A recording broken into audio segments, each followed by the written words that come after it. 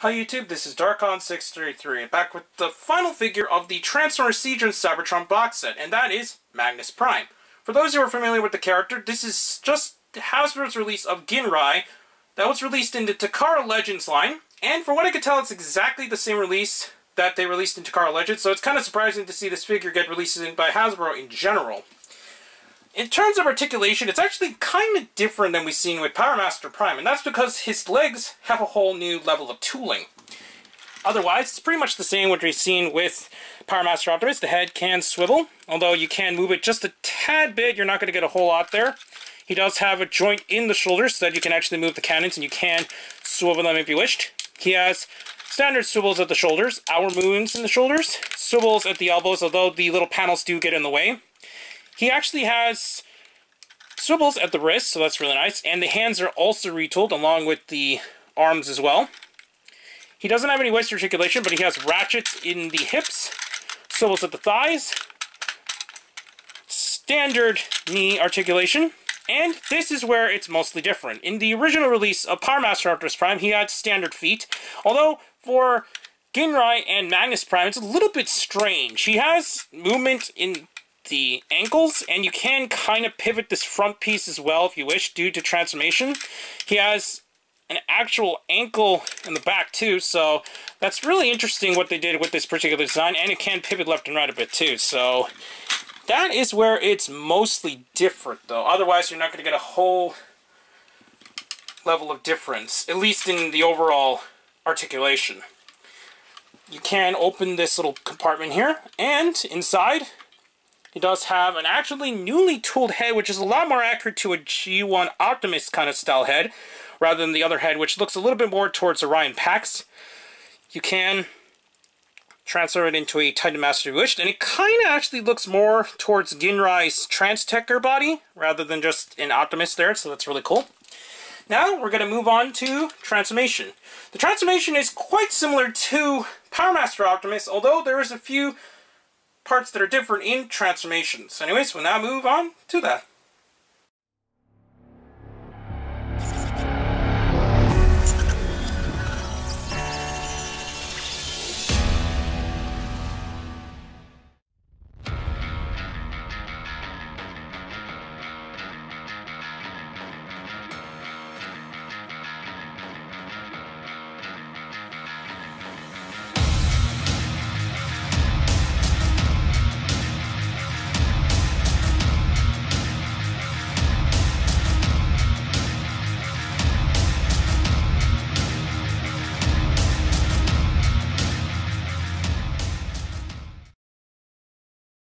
Magnus Prime in his trailer mode. Now, as you can see in the footage during transformation, there was a bit of a struggle to put this all together, especially because there's a lot more panel lining going on.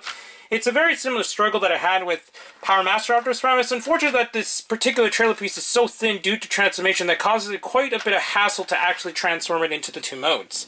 You can actually take the cannons and plug them onto the sides as normal, similar to what we've seen with Power Master Optimus Prime. And it's got new areas where you can actually plug in weapons, and on the instructions and on the box, you can plug the handguns up on these little holes here.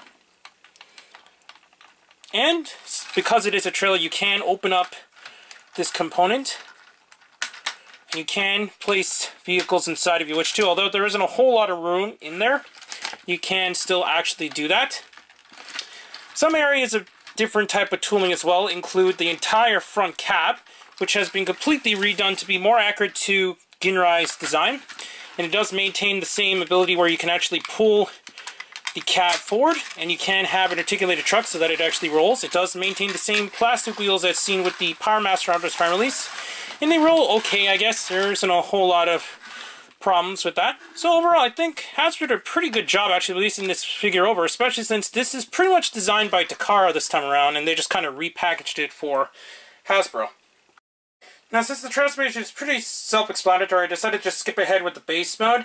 In my opinion, this is another very weak mode, and it's just kind of like a lazy mode that they decided to tack in. The original G1 Power Master Optimus Prime and Ginrai had a very similar kind of mold, but overall, it's kind of iffy in my opinion. You can plug the guns on the side here, and you can plug the secondary weapons if you wish to. here as well, just to make it easier. And you pretty much get the idea with this mode. You can put Titan Master Roll around, and you can take these little components and plug them up and make multiple bases. But overall, I don't think this mode is really all that extraordinary. In conclusion, I think Magnus Prime is cool, although it's a bit wonky in a few areas. I didn't really mention it in this video, but he does have some problems with standing due to the way that his ankle's designed, but if you get it in a sweet spot, it stands pretty decently, and it can be a little bit problems at times otherwise. He does have a little bit of a QC issue on my version, since even during transformation, one of the panels likes to pop off a lot, and I don't know what causes that. I think there's not enough friction or something holding the parts, so it does kind of pop off from time to time. But if you have Power Master Optimus Prime, you're not going to expect a whole lot of difference, except for the few areas that were retooled to make it more accurate to the original G1 character from Transformers Master Force.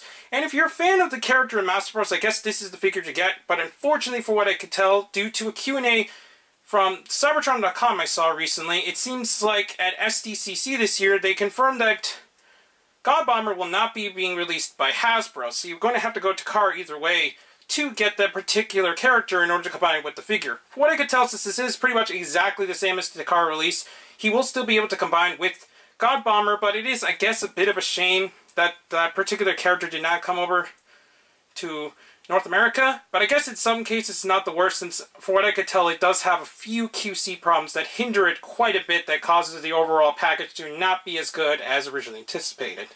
So anyways, this covers my releases for the Siege of Cybertron box set. Tune in tomorrow as we look at the comparisons between the various figures and my final conclusion of the set as a whole.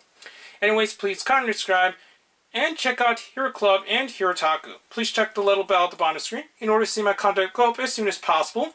And please check down the other channels down below.